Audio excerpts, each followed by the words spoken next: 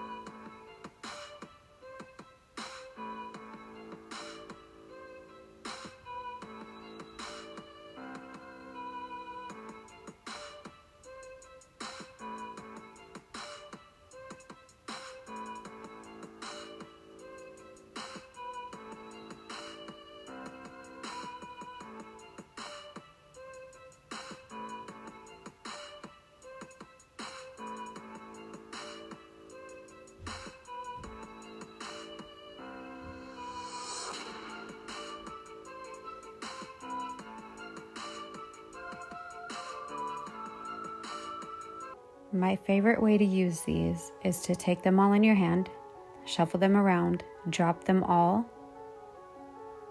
and remove the ones that are facing up. So in this form of divination, the facing up ones represent the stuff that we already know. We want what's hidden from us, so the ones that are face down. You're going to repeat this until you're left with 1, 2, or 3 that are facing up.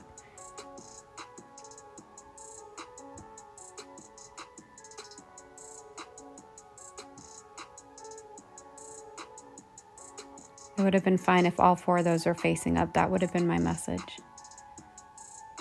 So you just keep removing them. I'm left with 2. And they're both face up. So I would interpret these 2, and that would be the message.